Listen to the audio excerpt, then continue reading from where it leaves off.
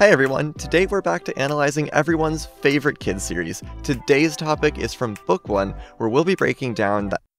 Wait, did I read that right?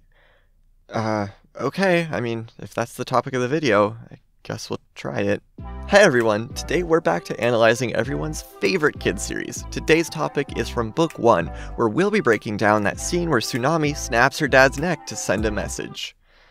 Okay, you know what? Maybe not that one today. Let's do the next one, and we'll come back to it. Or maybe we won't. Maybe we'll never come back to that one.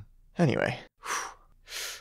Today's topic is from book 2, where we'll be analyzing the psychological effects of killing someone as a child. Wow! That did not get any better. Okay, we'll skip that one too. Today's topic is from book 3, where we'll be analyzing the tyranny of underbearing dictatorships. Okay, well, it's not terrible, I guess. Might be a bit too complex for now, though. Today's topic is from book 4, where we really dive into the ethical considerations involved in manslaughter, and we're right back to it. You know, maybe it's just arc 1. The other arcs weren't this crazy. Today's topic is from book 6, where we are going to explore the morality behind vengeance killings. Why did I think it was going to be any different? Book 7, where Winter's emotionally abusive parents decide to sacrifice a child to keep their standing in society?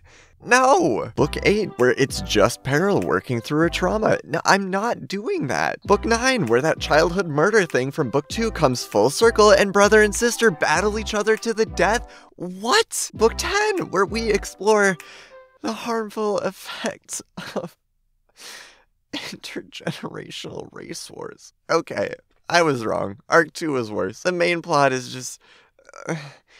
maybe the extras novels will be okay? Hey everyone. Oh man. Today we're back to analyzing everyone's favorite kids series. This topic is from the Darkstalker Legends novel, where we analyze... What?